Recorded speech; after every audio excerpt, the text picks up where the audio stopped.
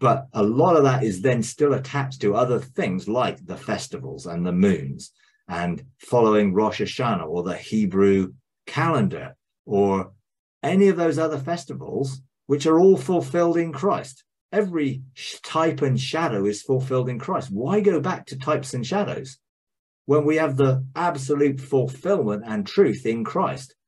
It's a retrograde step, taking people back into the old. And I think it's a deception. And I think people need to be really, really careful in embracing it.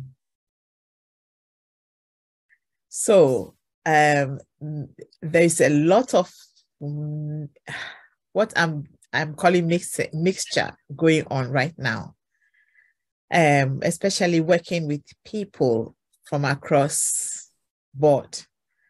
And there's a lot of understanding of Christ, yet a lot of rejection and resistance to Jesus going on. I don't know if I'm the only one who is getting this vibe. There is an understanding that God is not a tribal God, which is amazing.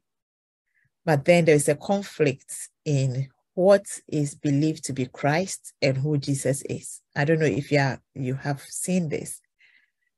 And it is making it a bit difficult to explain. Yeah. Yeah. Yeah. I've a few people have actually mentioned that.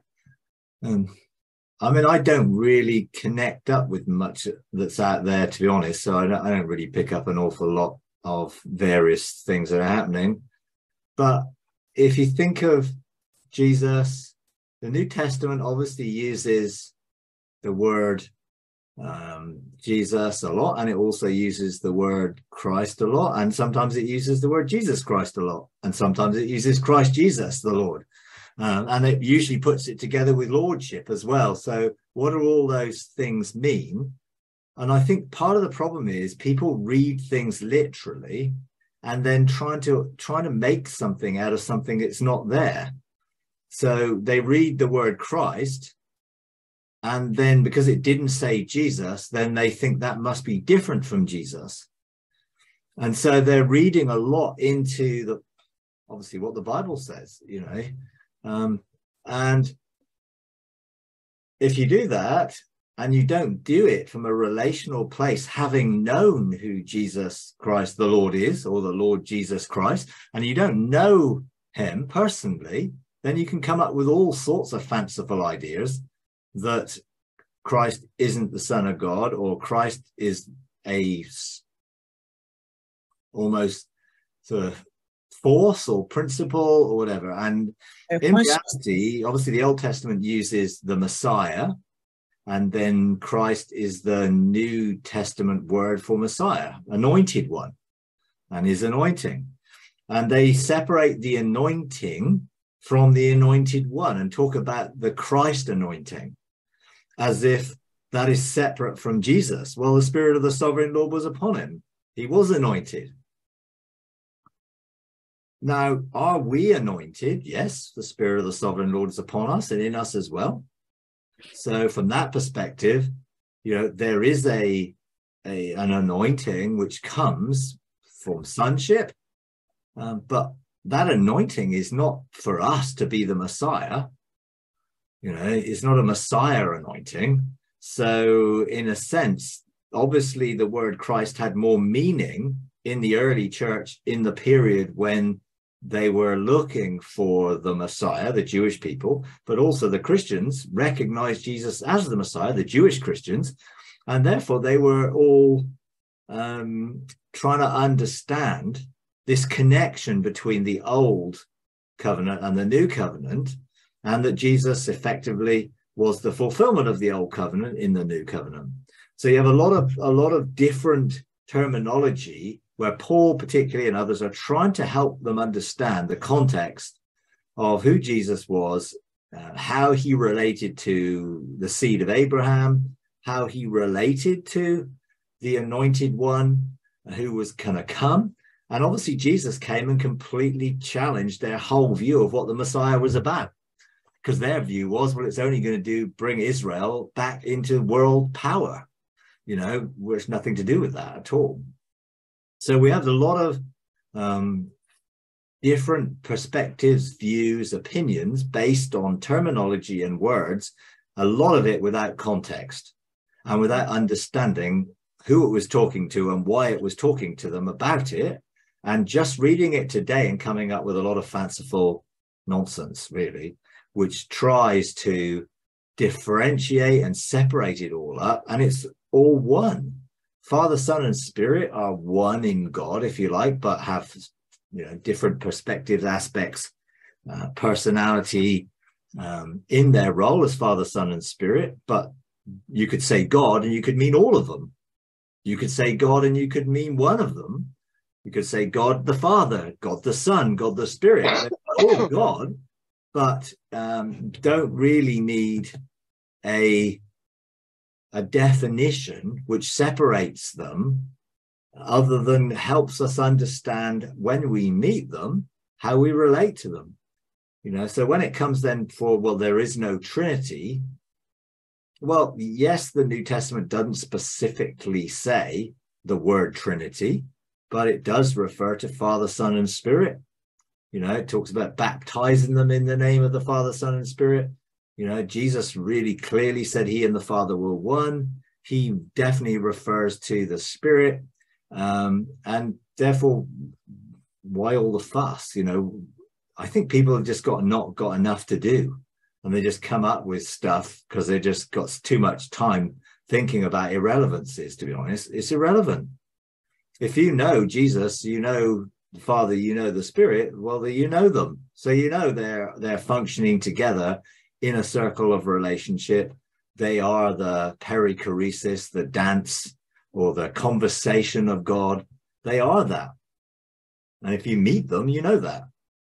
A lot of people who come up with these doctrinal ideas have never met Father, Son, and Spirit. They know about them from the Bible, and they can come up with all these weird ideas that separate them or separate their function. Of course, Jesus, whose name means Savior, has a different connotation to Christ as anointed one, but Jesus was anointed as the Savior. So they're all tied together. You can't separate out the function from the person and sort of come up with where I think it's going to, the Christ Spirit, that say, well, we're all Christ. Yes. We're all anointed, yes, but we're not all Christ.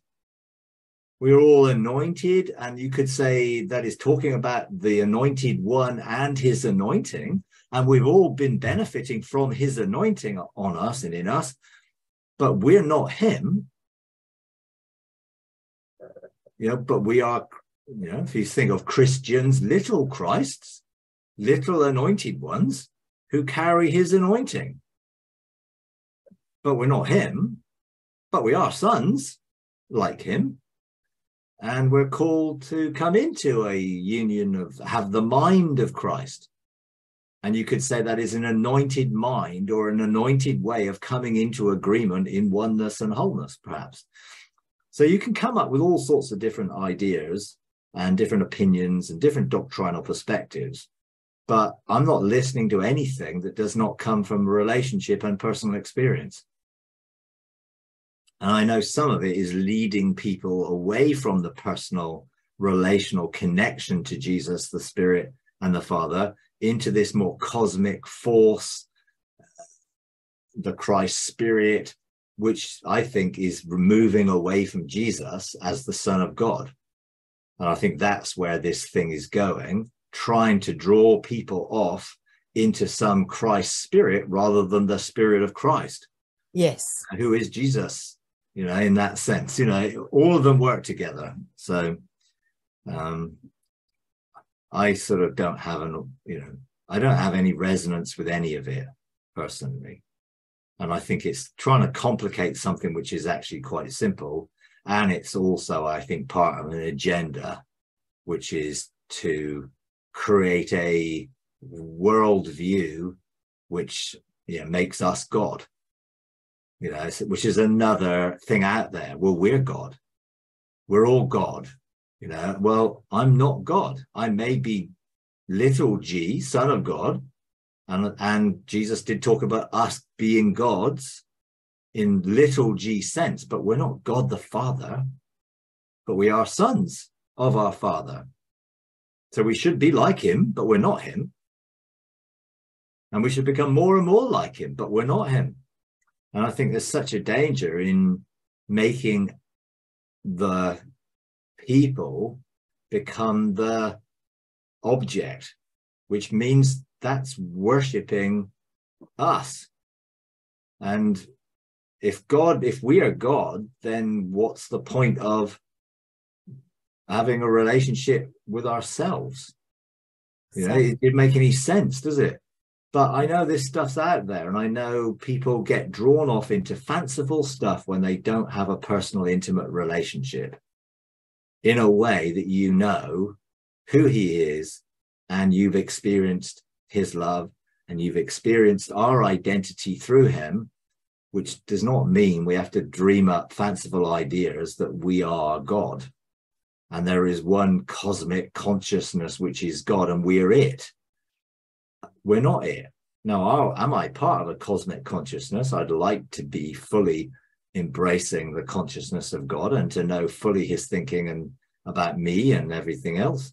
So I do definitely want to participate in the mind of Christ and understand and know the truth of who he is. But Jesus is the way, the truth, and the life. I'm not. You know? And I think that's where I draw the line, because there's elements of truth in some of the things people say, but doesn't mean it's true. And you have to find the truth in Jesus, who is the truth. Otherwise, we run into all sorts of things of creating our own truth out of our own ideas. And, you know, we shouldn't be leaning to our own understanding when it comes to any of these things. Yeah. Okay. I think a lot is also coming from, I can't remember the name of the man now who wrote, what's the title of the book? Hearing Conversations with God. And also all these Sumerian texts that are coming out, and people are using it as a justification to the Old Testament story being Sumerian stories that were put together by Moses and all that. And this is really a strong justification for their belief that the whole biblical story is just some people's story that was put together for us.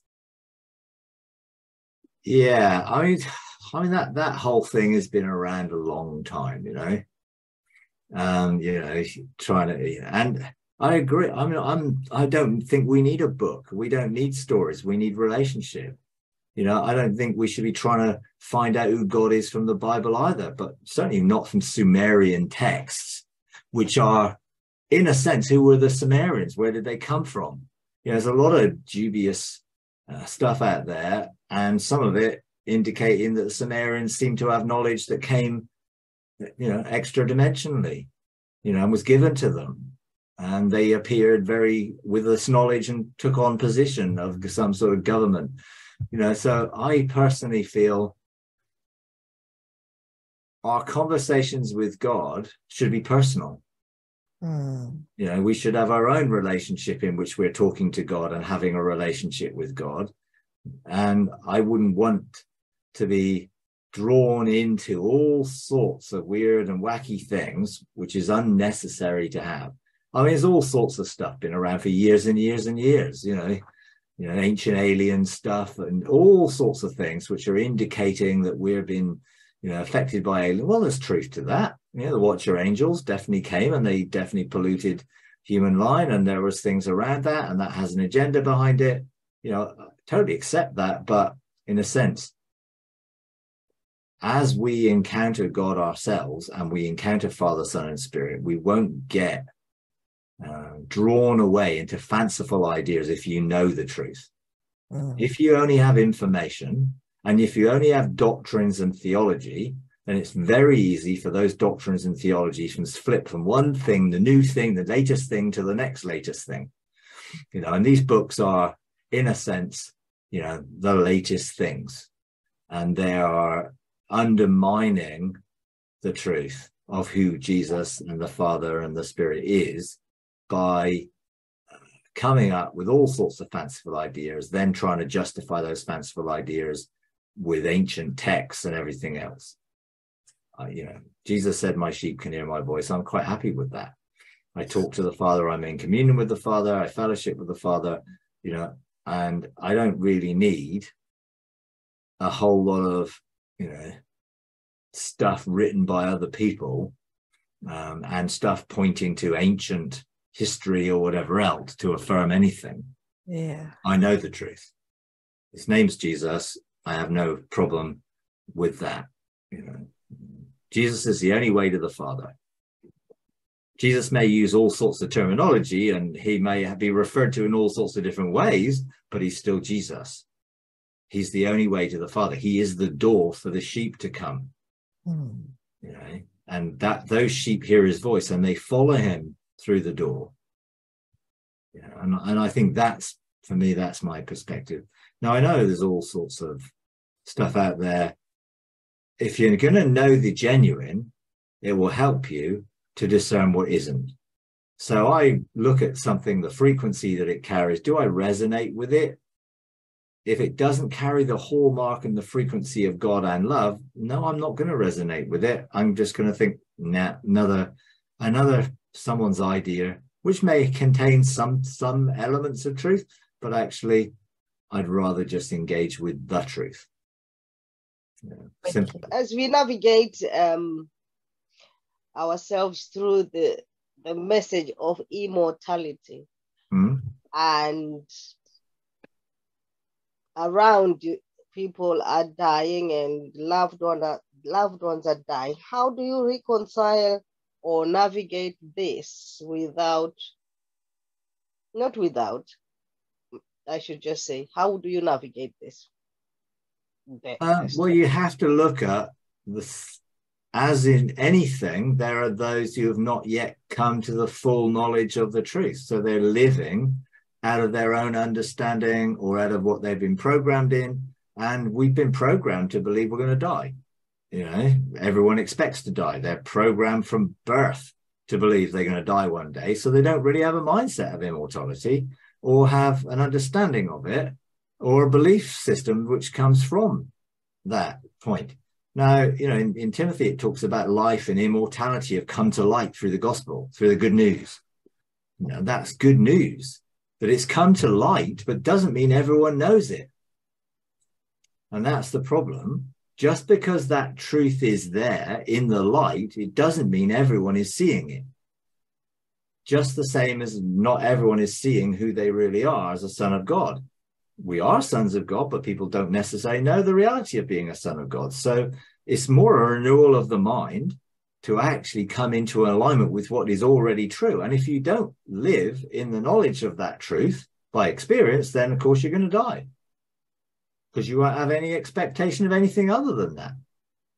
But if we sort of take what Jesus said and we take what Paul said when he wrote to Timothy, and we see, life and immortality has come to light through the gospel, then there's a sense that what does that mean in context of everyday life?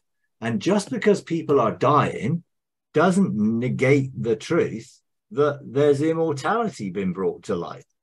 It just means that people are not in the revelation of that truth. Now, the same would be for salvation. Jesus died for the sins of the world. He's reconciled the world to himself. But it doesn't mean everyone actually is entering into the fullness and living in the benefit of that yet, because they don't know it by their own experience. It's true.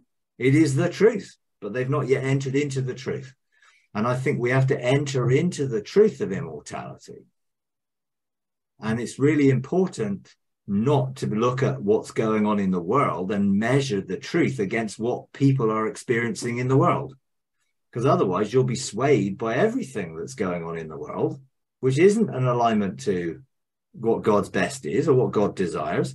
Creation is longing, waiting for the sons of God to be revealed. Creation is longing for us to enter into the reality of who we really are and the glory of that, so we can bring freedom to the bondage that creation is in.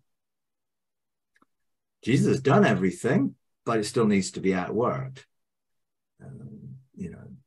So when you read 2 Timothy 1:9 and 10, it says, who saved us and called us with a holy calling, not according to our works. Number one, it's grace. So we've not done anything. We can't work for this. We can't earn it. But according to his own purpose and grace. So we are called according to his own purpose, who saved us. That is the key. He's done the work, which was granted us in Christ Jesus for all eternity. So it's been granted to us.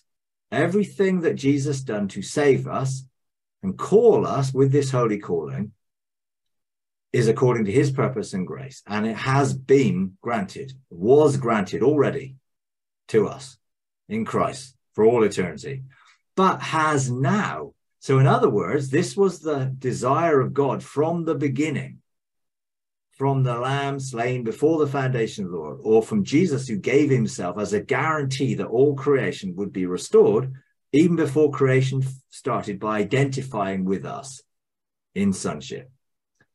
So it goes on to say, and if you look at it, and has now been revealed by the appearing of our Savior Christ Jesus. What did he do? Abolished death, who abolished death and brought life and immortality to light through the gospel. So we have a statement there that says this is all through what Jesus has done, that he has abolished death. Well, when something is abolished, what does it mean? No longer in effect. Okay, so death, the power of death has been abolished. Now, does that mean people don't die? Well, it's the same. We abolished the law that you have to wear a seatbelt. Now, you abolish the law, but people can carry on wearing a seatbelt if they like.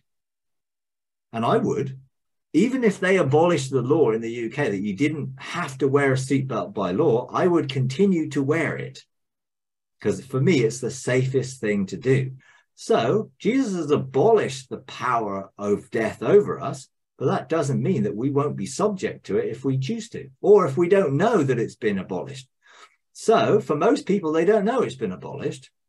Like if government passed a law and said you no longer need to wear a seatbelt, but they didn't tell anybody, the law would be on the statutes, but no one would know it existed.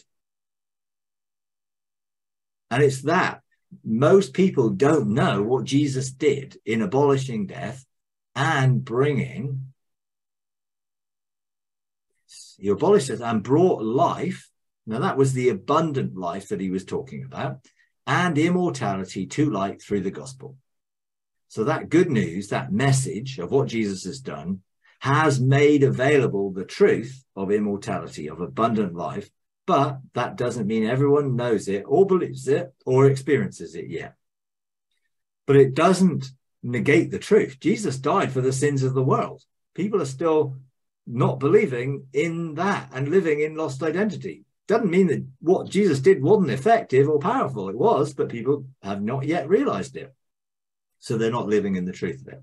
So I think that's the reality. Now in John 6, Jesus talked about life, abundant life, and he also talked about not dying. So you have a whole thing of like Jesus being the bread of life.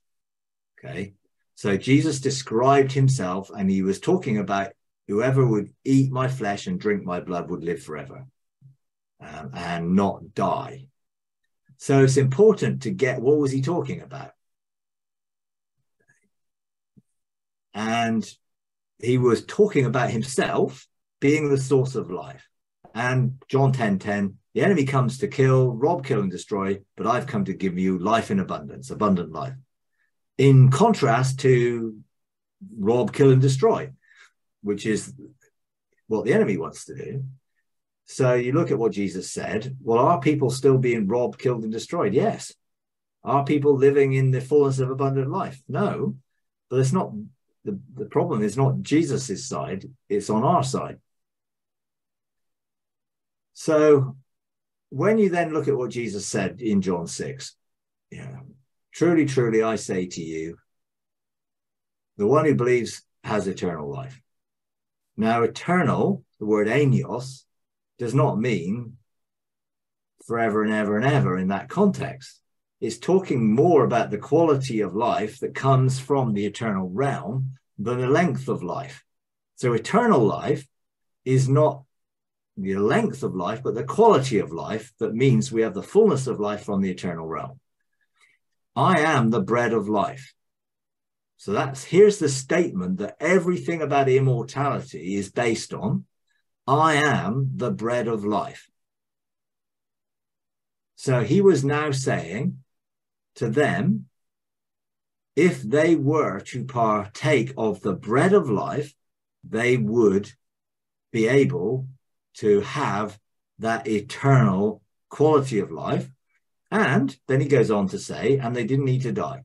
Okay. So then he says, I am the bread of life. Your fathers ate manna in the wilderness and they died. So what came out of supernatural provision for bread, manna, which appeared every morning, or 6 days a week on a morning, and they ate it and they were sustained, but they still died physically. They still died. All of those aged up until, over the age of 19, when they went into died. Before they crossed into the promised land, all those died. There was a new generation that went in. So you have the whole perspective. Your fathers ate manna in the wilderness and they died. Now then he says, this is the bread that comes down out of heaven so that anyone may eat from it and not die. Now, you can't take the context of those who died in the wilderness because when they ate earth manna and then say that Jesus is not talking about physical death, because he's actually equating the difference between eating manna and physically dying, which was what happened in the old covenant, and eating of Jesus, his body, and not dying, which is what the new covenant is all about. So this is not now those Israelites who were given manna from heaven. This is anyone can eat. So anyone can partake of who Jesus is as the Son of God and not die. I am the living bread that came out of heaven. If anyone eats from this bread, he will live forever. And the bread which I will give him for the life of the world also is my flesh. So he was equating what he was going to do in dying to overcome death with then partaking of what he's done. Not really talking about being a cannibal and eating literal flesh. He's talking about partaking in the life which came because of what he did in overcoming death in the resurrection. So we now have resurrection life. So I am the living bread that came down out of heaven. If anyone eats from this bread, he will live forever. Now, the word forever doesn't mean forever and ever and ever and ever and ever and ever in context. It actually means to the end of the age enduring. Well, the new covenant age goes on and endures and will not end. There is no end to the increase in his government and peace. So you could say that this age, the new covenant age, won't end. Therefore, we won't have to die. Now, there's obviously death has different components, physical death and spiritual death. Now, it also says that we all died in Adam, in Corinthians 15. We all died in Adam, but we're all made alive in Christ. Same all. So all of us were separated from God spiritually, which is what spiritual death really is referring to. And we're all now made alive in Christ and been brought back into spiritual life. So there is, again, it is appointed man once to die. Well, we died with Christ in Romans 6. We died with him. We were buried with him. We were resurrected with him. We were raised with him. So we all died with Christ, who took us into his death so that we would be free from Adam's death and now be brought into resurrection life. So we're all now made alive in Christ. Now, you could say that is spiritual life, which leads to immortal life. So you have this whole thing, which is sort of confusing, I understand, about what is spiritual life, spiritual death, physical life, spiritual life, physical death, all these things. But what is clear is we all died with Christ. What is clear is we were all dead in Adam. And what is clear is we're all made alive in Christ. So the same all. Whatever happened, all of us have now entered into what Christ has done in a completely different way. Now, but we have to engage in, I am the bread of life and I am the living bread. And we have to enter into what he did so we can live and not die.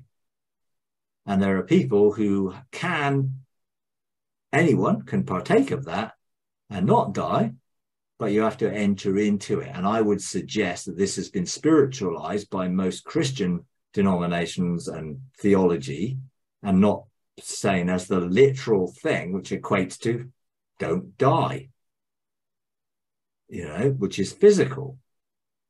But you cannot not die physically unless you've been made alive spiritually, because life in immortality has been brought to light through the good news. So you have to enter into the revelation of the truth or the light of the reality that immortality belongs to us when we partake of the life of God, when we are entering into his living bread, and when we are eating of it, symbolically saying that we are partaking in the life that he has made available through the resurrection by dying with him and being raised with him. That is what happened. Now, obviously, it goes on to say, obviously, this is a big problem to the Jewish people because they weren't allowed to eat anyone's flesh. They weren't allowed to eat blood. So he then goes on to say, Jesus said, truly, truly, I say unto you, unless you eat the flesh of the Son of Man and drink his blood, you have no life in yourself. So now he's now saying you will have no life, which is the eternal type of life in yourself. You will still be dead in Adam until you're made alive in him and you partake of that. So I believe the whole of the world, the whole of everyone has been made alive in Christ, but they have not partaken of it. They've not entered into it because they've not know that it's true. The one who eats my flesh and drinks my blood has eternal life. Now, it doesn't say live forever. It says eternal life, which is the life, which is the essence and nature that comes from the eternal realm, which is the quality and really isn't to do with anything to do with the length. It's the quality of life. I will raise him up on the last day. Well, the last day was the last day of the old covenant and the first day of the new covenant in fullness, the end of the age, the last day, the day of resurrection and judgment, nothing to do with the end of the world. This isn't talking about the last day of the world, because there is not going to be a last day of the world. It is talking about the last day of the end of the old. So when the old fully ends, the new will fully begin. So I'm going to raise him up on the last day. So he will enter into the resurrection life on that last day. Now, that last day has already happened. Happened, nearly 2,000 years ago. And as Jesus said it would on that day. So my flesh is true food and my blood is true drink. The one who eats my flesh and drinks my blood remains in life, and I in him. So here is the relationship where he's in us and we're in him, which is what he said. We are now in I am, where he is in the Father, we are. So we've now entered a whole different relationship with the Father through Jesus the Son in that way. And as the living Father sent me, and I live because of the Father, the one who eats me will also live because of me. This is the bread which came down out of heaven, not as the fathers ate and died. You know, it's Jesus now quoting it again. This is the bread that came out down from heaven, not as the fathers did and died, ate and died, but this who eats this bread will live forever. So we'll continue in this new covenant age. Now, you could say that even those who've died haven't died. Physically, their bodies have died, yet their soul and spirit lives on, so they've not actually died, but they physically died. But Jesus was basically saying you don't need to physically die, as your fathers did in the wilderness. You don't need to die physically. But if anyone does die physically, it's only their body which has died, their soul and spirit is still alive, which is why it carries on after physical death. And if you know Jesus, then it carries on in relationship with itself in one soul, spirit, person. If you don't know Jesus, then the spirit returns to the Father and the soul goes into the fire of the Father's presence to be refined and purified so that they can then reconnect in the Father. And I've seen it happen when a person has come out of the fire of God's loving presence, accepting Jesus as Savior, has returned to the Father, been embraced by the Father, and the spirit and soul are then reintegrated into one being. If you've already embraced the relationship through Jesus and the Father, you already have spirit and soul becoming one being. Although there's a bit of struggling for the soul to get to the point of surrender so that spirit and soul can be totally reintegrated and made whole and one, but it does happen. You know? So when we look around and look at the world, you see all sorts of things which are not God's intention, all sorts of things happening which were not God's desire that they're happening, but they are happening.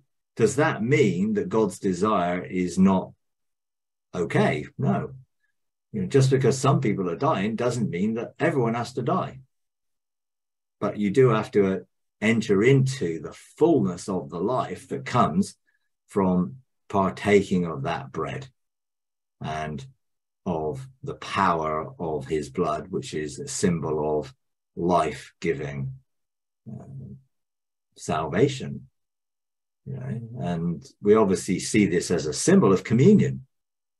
You know, this is how it's been taken. But I think it goes way beyond communion. Because here, in one sense, it doesn't talk about communion as in Jesus later instigates this as, this is the new covenant in my blood. This is my bread body is broken for you. He hadn't yet explained that he was going to go to the cross and die in that way to them. So this is quite a challenge. And of course, so many of them were so challenged by this very unpleasant statement that they left him. It was offensive. Jesus said, I was aware his disciples were complaining about this and said, is this offensive to you?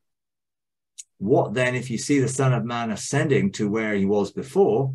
If the Spirit who gives life, it is the Spirit who gives life, the flesh profits no benefit. So I've spoken to you are spirit and life.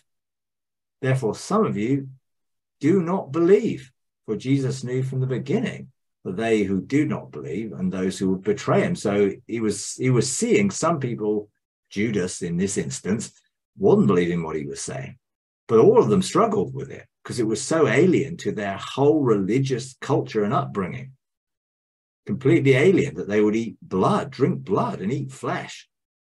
You know, but Jesus was not talking physically, obviously. He was talking about the symbolic nature that would be of entering into everything that he has done on the cross. Okay, Amoy, you got your hand up there. Yeah, hello, Mike. Can you hear me? Hi. Yeah, hello, everyone. I once heard you talking about how you to wrap your spirit about things, how you can release your spirit to wrap it about either yourself or something else outside from you. How do you do this? Like, you didn't explain in the video how you do that. Okay. Well, there is a difference between the consciousness of our spirit and the sort of the deposit of our spirit within, which has expandable boundaries, if you like, flexible. And so you can extend your spirit out around the spheres that you have authority in or over, and you can therefore create an atmosphere within there, which is a flow of life which flows from your innermost being, which was of the river of life or the spirit, which can flow, and you can create that atmosphere. So you can engage your spirit in a way of surrounding someone so that person can experience what you have in your relationship with God, in a sense. That intimacy, that first love, which is what we do within our spirit, within us, within the boundaries of our spirit. But our spiritual consciousness can be engaged anywhere. My spiritual consciousness is in the realms of heaven, doesn't operate within my physical body, but I am connected from spirit to soul, spirit to the core of my innermost being, where I am one, spirit, soul, and body, within the Merkaba, within me. That is both a transport system of portals and a communication array, if you like, so I can be continually connected no matter where I am, quantumly entangled, anywhere in the known universe or anywhere within dimensions or in the realms of heaven or in eternity or wherever. I'm still connected to me. So it's like a container that your spiritual consciousness can be housed in, and the Holy Spirit can be in within us, the area of first love, if you think that way, that has the ability to extend its boundaries, its borders around that which we have a measure of authority towards. And that means a person, you can engage a person. But I can also engage my spirit with a person's spirit. So I can speak to their spirit. I can call forth their spirit to rise up. Arthur Burke has a whole book on speaking to the spirit. You can speak to your own spirit. But you can engage your spirit with someone else's spirit to create an environment of safety, security, connection, if you like, which I think is what we're supposed to do in marriage, where we're to be one, spirit, soul, and body. Therefore, our spirits need to be connected. Now, what I've chosen to do is open my spirit to others. So when I'm doing a conference or something like that, I'll open my spirit so that people can draw on my spirit, not just my soul. Because they can draw on my soul and they get answers that I know answers to certain things, but they can draw on my spirit and they can receive things that I might not have ever said before or communicated before, but my spirit has that knowledge. So that sort of means that I open my spirit so that people can engage me. And I can open my spirit like my first love gate so that someone else can also feel and sense my relationship and my spirit with God. Because within me, Father, Son, and Spirit dwell within that first love area within my spirit. So they dwell within me. So before the Holy Spirit was in my life, or would have, he's always been in my life, but let's say in the Old Covenant, the Holy Spirit wasn't in people. So if someone's spirit left their body, they could die, because you need spirit, which is the essence of life, and soul and body to be alive. So you needed the connection with the Holy Spirit there in some way so they wouldn't die. In the New Covenant, everyone's been made alive in the Spirit. Therefore, the Spirit is in everyone. So my spirit can be outside of my physical body, but connected to it in that way. So how do I do it? By intention. I choose to do it by intention with a desire to facilitate whatever it is that God is, I guess, empowering me or sharing with me that I have permission to do. Now, generally, that now is a state of being, but sometimes I focus on that state of being and just think about surrounding and engaging and particularly opening up my self so people have access to me in a way. And I open myself up in every one of these sessions so that you can draw from my spirit, not just from my soul. The title for the Arthur Burke book you mentioned about, that he talked about talking to your spirit, what was the title for the book?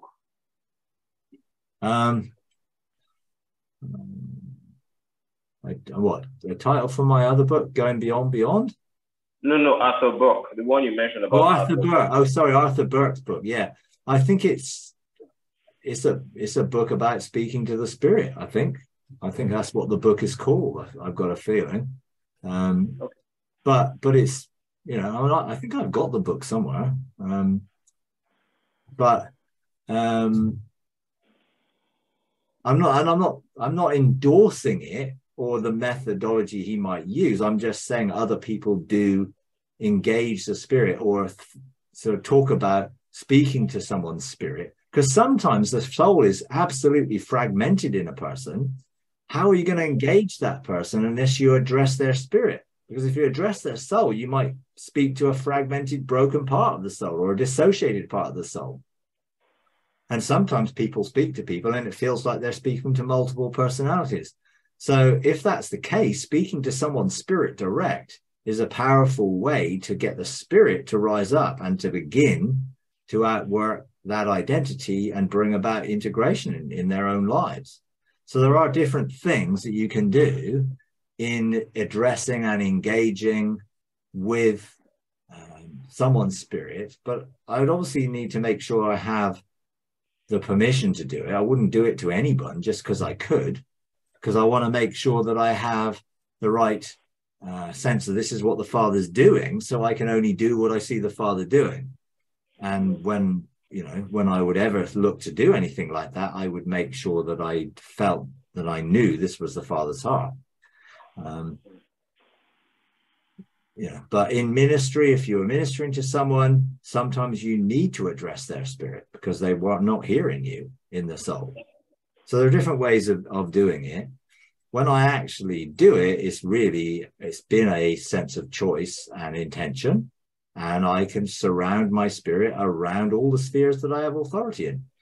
It's like, when you think of the temple in Ezekiel, it talks about rivers of water flowing under the threshold of the temple from the east gate and flowing outwards, ankle deep, knee deep, waist deep. Well, you can think of it as your spirit is going out and going wider and wider to create a area where the spirit can engage and connect, both my spirit and the Holy Spirit, because I'm creating an atmosphere or an environment where the Holy Spirit can touch those areas that I have surrounded. But it's really much out of desire to bless, really. Okay. I'm going to want to bless someone, and therefore I'm going to want them to know that I have the authority to bless them. And if they're within my sphere, like my family or whatever, in past church sphere or whatever, then there was a measure where I had authority to bless them. Okay. But I couldn't control them or make them do what I wanted to do. That's not what it's about. It's about creating a safe environment for them to be nurtured in the spirit and to receive from me that which would be something that would nurture them or feed them in some positive way. That's really the desire. I'm not looking to surround someone and then make them do what I want them to do. It's about blessing them, creating a safe environment for them. And sometimes people need to feel secure. And by surrounding them, you can give them. No, I don't just surround people. I've surrounded angelic beings and other things for other purposes. There's definitely a role there of engaging our spirit with somebody. Okay, I also want to ask about setting intentions, how to do that accurately, because I hear a lot of people, they make an intention, and you also said it too, that how do you set an intention? So could you just describe steps to do that? Well, an intention really is a focused desire. This is what I intend to do. And I'm going to focus my desire for the fulfillment of that intention. But to do that, I need to know what the Father's intentions are. So I need to engage the Father's heart, know what his intentions and purposes are, and then I'll know whether I can align myself in agreement with his intentions and purposes and outwork those intentions and purposes within my life and within my spheres of authority. I may know the Father's intention, and it may not be his intention that I do it. So I've got to be careful that I don't assume that because I know the Father's intention is to bless somebody, that I have the authority to go and bless them immediately, because it might be someone else's role to do that. I've got to be careful that I don't do something just because I can. So I engage the Father's heart, find the Father's desires, engage them. That begins to change my desires to align with his desires. I then carry his voice.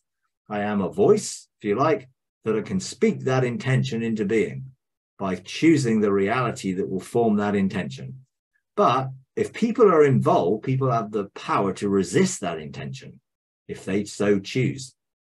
So again, this is not about controlling someone to do what you want them to do. Even if what you want them to do is what the Father wants them to do, they have to make that choice themselves. But I can look to do whatever I have the ability to do to create the place where that intention can take place. And it's usually a place of relationship where someone is able to receive from someone else because they're in a place of trust. Well, they trust them. So, God's intentions, let's say God has an intention for creation to be set free. Well, I know that creation will be set free into the freedom of the glory of the children of God. And I know that creation is longing and waiting for the revealing of the children of God, or the sons of God. So I know that I already have a part to play in that. So generally, I have a part to play in God's intention for the restoration of all things. But every individual specific situation, I'm going to make sure that I have a very clear understanding that this is my role in this particular situation. Otherwise, I can just go out there and try and do everything. And that's not what the Father wants. I'm having we've had this before. We have talked about this before, but I still am encountering it, and I think the movement is growing. The Hebrew letters. Yeah. It's a big subject. I mean, personally, I am very concerned about the whole Hebrew roots movement and its purpose and intention. And underlying, I think a lot of people are potentially being deceived into thinking they need to understand Hebrew and have a Hebrew philosophy. In reality, I don't believe that's true. We live in the new covenant where there's one new man in Christ. There is no Jew nor Gentile anymore. So I wouldn't have anything to do with anything that's trying to get us back under anything in the old covenant, whether it be festivals, moons, language, letters. No, I'm not saying that understanding Hebrew might be useful if you wanted to and try and interpret the Bible, but you're still going to interpret it through your understanding, even if you understand Hebrew. So why, when we have Jesus, who is the truth and the living word of God? Jesus is the living word of God who speaks to me. Now, do I believe in creatures that represent living letters? Yes. And do I believe that some of that might be to do with a creational aspect of how things formed? Maybe. But personally, I don't meet with the living letters. I meet with Jesus, who is the word. Because I don't want to go through another mediator. It's no different than going through the Bible as a mediator to engage God. Now we're going through living letters as a mediator to engage God. Not anything. I have no desire. God has never led me in that direction. Therefore, I don't have anything to do with it. I do also but have concerns about in general, the Hebrew roots movement, which I think is a deception trying to get people back under the law and not grace, which I would have really, obviously, extreme concerns about. And I do believe there is an agenda, a Luciferian agenda attached to that, which is, I'm not saying that those who do it know that. or they're deliberately doing anything. And there are those who are genuine people who think they're helping people by helping them understand Hebrew.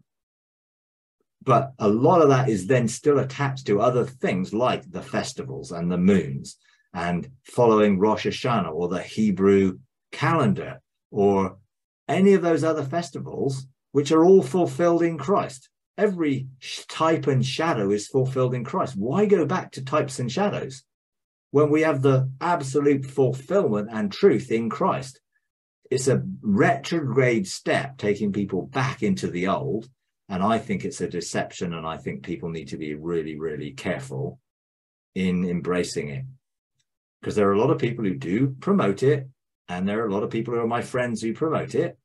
And I don't want to diss my friends or whatever, but I do not agree with it, and I do not have anything to do with it. And the Father has warned me, and that's why I wrote the last book, which was all about, a lot of it was about the deception that was to bring us back into an old covenant and to keep us from the truth of the fulfillment of everything in Jesus. All the promises of God are yes in Jesus. That means all the covenant promises. They're not some promises that are to be fulfilled in Israel. Jesus is the Son of God. They're fulfilled in him. All of the promises to Abraham are fulfilled in him. Some of the promises were conditional promises, which were given to Moses.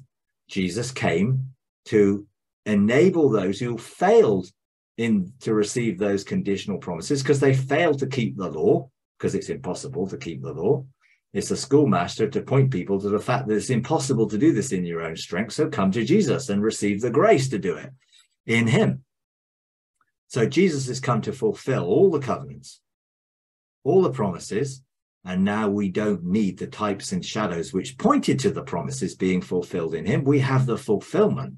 So let's enjoy the new covenant and not get sucked back into old covenant theology understanding, which is often associated with Hebrew philosophy, roots, and everything else.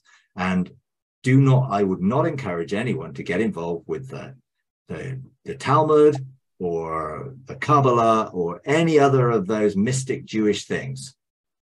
Be very, very careful, and only engaging any of that if God actually shows you to, which he might do for some reason. But why would we need to go into a mystic Jewish book when we have Jesus, the truth, to reveal the truth to us? Because you're going to get confused. And that's the problem. People are getting confused, and they're getting mixed stuff within it all. And I believe there is a hidden agenda behind it, which most people don't know. But that is to get people back under an old system and therefore not be living in grace. So. Wow. Right. I think you've just said it there. We are so used to a medium to go to Jesus. You know, we have the Bible and we need a point of connection for us to authenticate what we are doing. So for us to just abandon everything and say, okay, we're just going to go before God, go before Jesus without any of these things with us, I think that's where we are finding it difficult. So we need another, we are still engaging into the mediator thing of something else, which is not Christ, which is not Jesus. I think when you were saying that, that's what I just got that. Yeah, no, I think that's absolutely true. A mediatorial system means you have to go through someone, a priest, a vicar, a book, a ritual to get to God. Well, no, Jesus is a door, it's open. We have direct access to God through Jesus. So he's the only mediator between God and man. So let's make sure we don't get caught in any other mediatorial system, which is what religion tends to do and what people feel comfortable with. That's because right. it's easier to have a set of rules to follow, or a set of formulas and criteria to fulfill. When it's come to relationship, you need to know the heart of the Father for that direction and guidance and wisdom, which is relational. So much easier to have a set of rules to follow, but we know that people can't follow rules. which is why we need to follow Jesus, not rules, not laws. It's very simple. Just be engage in love. That's the new covenant, is it covenant of love, which is not based on rules and regulations and punishments and rewards. It's based on unconditional love, limitless grace and triumphant mercy. That's what it's based in. And that's all we need to do is pursue the relationship. Don't get sucked back into other stuff. You don't need to learn Hebrew or Greek to relate to God, because he's not Hebrew or Greek. He's God. Jesus is the Word, the living Word, and truth. We don't need another language. He speaks to me in English. He doesn't speak to me in Hebrew or Greek. So I don't need to learn Hebrew or Greek. And if I want to know what a Greek or Hebrew word is, I can go to an interlinear Bible and find out what it means. And find out it's got 5 meanings, and I've got to go and choose which one is the right one. And actually, sometimes it's quite difficult to decide which word, what meaning really is applying in this. So you need the truth, the spirit of truth anyway. So why go to a middleman when you can go direct to Jesus, who is the truth? That's how I would see a lot of that.